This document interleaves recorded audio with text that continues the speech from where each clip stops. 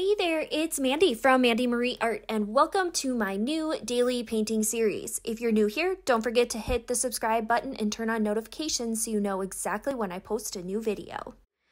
So today, just gonna jump right in, working on some watercolor paper.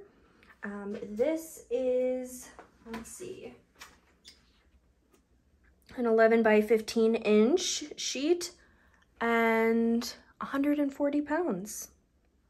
So let's dig in.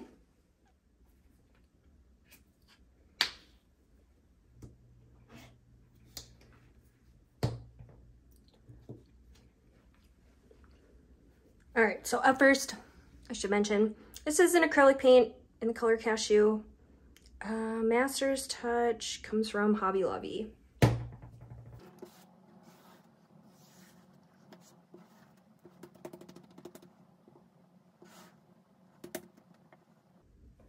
I just love using this catalyst wedge. It's, kind of flexible. If you've never used it before, this one at least is flexible. Can't remember, this one I think is the 06. You just peel back the paint here. Yeah, a W06. Just some chalk pastel.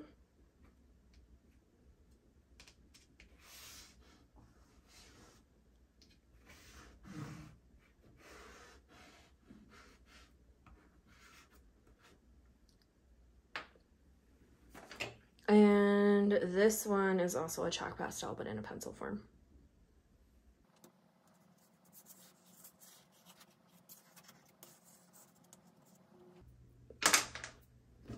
All right, next up I have this Turner acrylic gouache. It is in Japanese black blue. If you're looking for a lot of color variety, and you just don't want to spend time like mixing up paints, this brand, Turner, they have a ton. I tend to buy mine from Blick Materials, but I'm sure other places sell them, so just kind of look around. They're out there.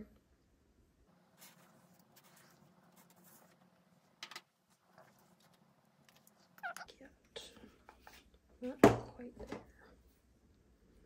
This is another Turner acrylic gouache in pastel marine.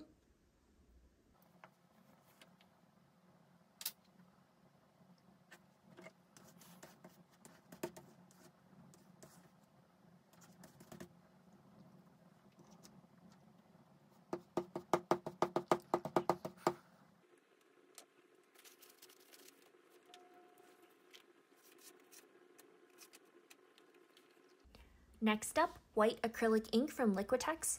I really like working with acrylic ink because it's very light, of course, and so it's nice for layering, and you can see that the color underneath kind of shows through, so it's kind of fun to work with.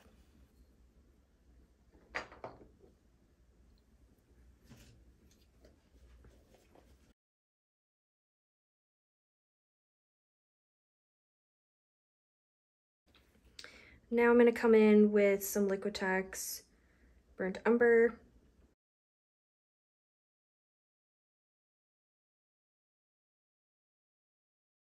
I'm just putting some scratches into the paper. This little tool is a distressing tool from Tim Holtz, and I had previously used, you can see, a silver alcohol ink on it, and it's just leaving some marks, which I think is kind of fun.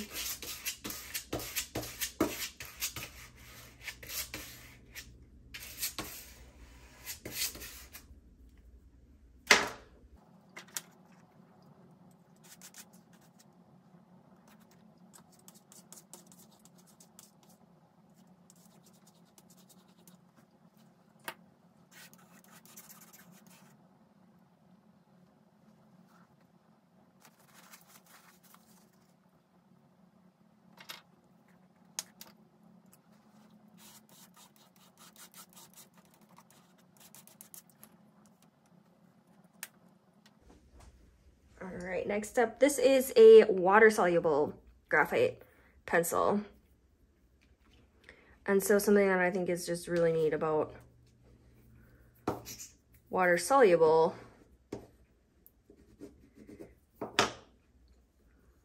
is, of course, you get it wet.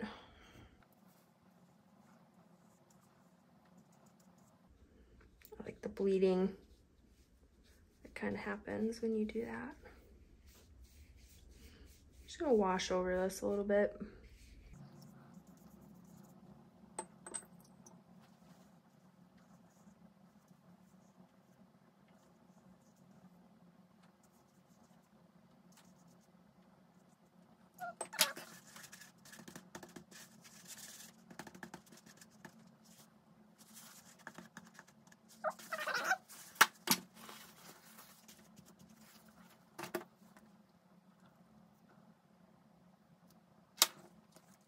This next color, this is a heavy body acrylic from Liquitex in the color light blue violet.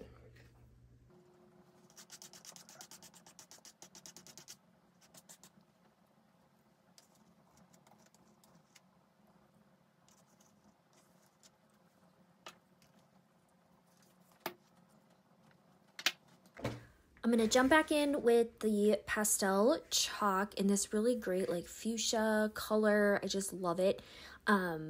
This is just like a piece of chalk from a really cheap chalk set. So one of the things that I'm intentional about when I'm creating these videos is finding products, excuse me, products that are a little bit more reasonable, because to get started with art, you do not need to spend a ton of money. And you can have a lot of fun with just some everyday items or affordable items. So again, I'm going to link all of that below.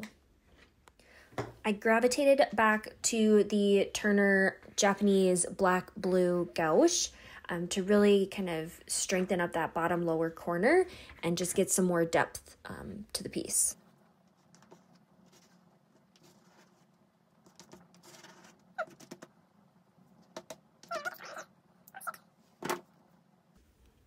Okay, so I'm really not liking this blue. I'm going to come in with another type of acrylic paint. And let's see just how that comes together. I'm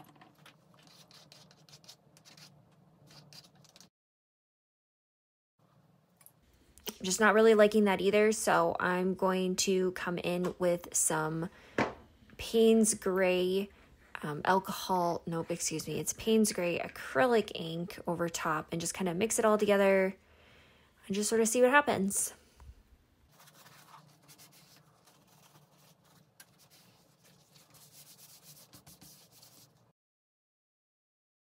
All right, so I'm not really a fan of anything that just happened with that blue color, so I'm going to kind of sit with this. I think I'm gonna let it dry, that whole area there, and we'll just come back and add more to it. All right, so things are dry now here down in this area, and I'm back. I'm gonna cover some of this up. This is probably gonna be a phase thing too again. I'm gonna have to cover this up with white paint, maybe, yeah, most likely.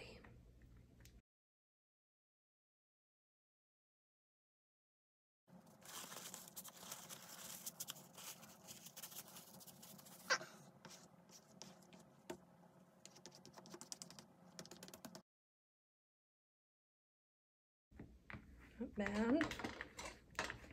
So we're just gonna get this layer down and then come back and see if I can save this. Might not be able to, and that's okay. Sometimes it just works out the way that it works out, and it's just about like playing, having fun, layering. So I'm gonna let the white dry and come back and see what we can do.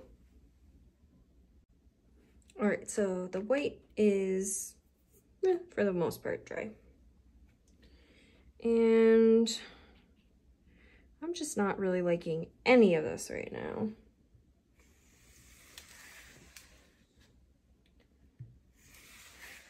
And so I'm gonna cover it up.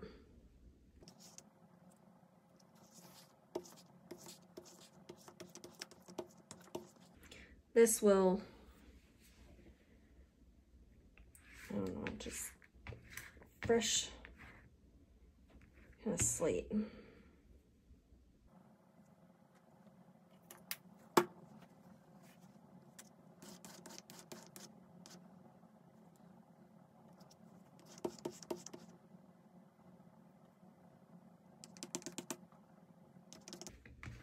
And we'll be back again because I gotta let this dry and come back over with some more layers.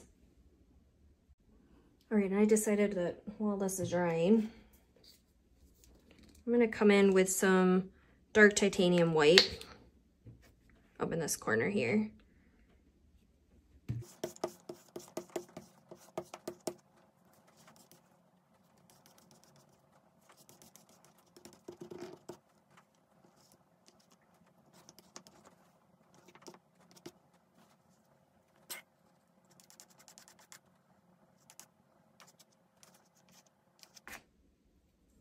All right, we'll let that dry. All right, so we're back. Those layers are dry. It's time to dig in with some burnt umber because I just love a good, rich, dark tone to really just add some balance to a painting. So let's get to using that with a little palette knife here.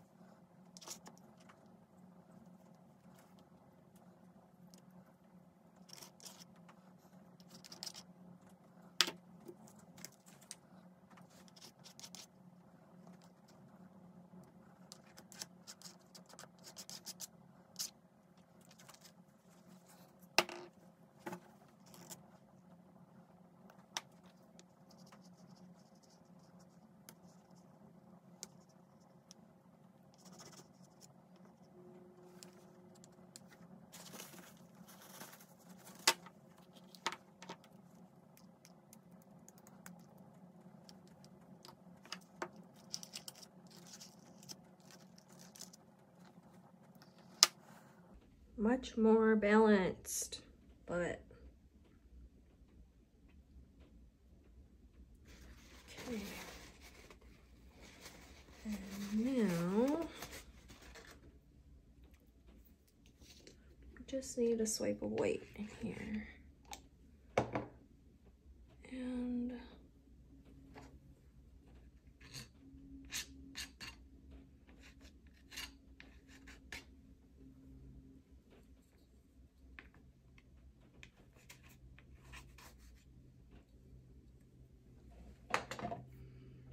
now this I can work with. This makes me this feels better.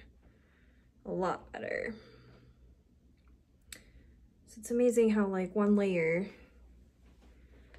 really can, you know, like you can just layer it and eventually it might become something, you know, that you didn't expect, or I don't know, it just feels better. A little chalk in there. And once I get the tape off, you can really get to see kind of the full look.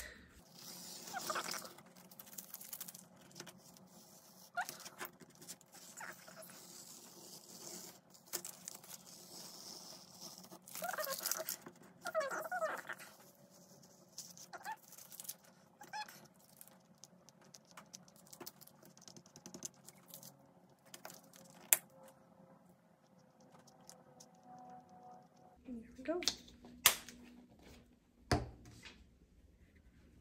All those layers. Oh, feels good. All right. Well, I hope you enjoyed today's day of play. I hope that you get out and try something new. I hope this sparks your creativity, your imagination, your desire to play, to enjoy life. Just do something fun today.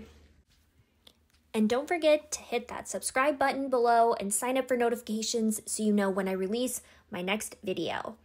I hope you enjoyed today's content and it sparks some creativity in your life. Thanks for being here, and let's meet up again.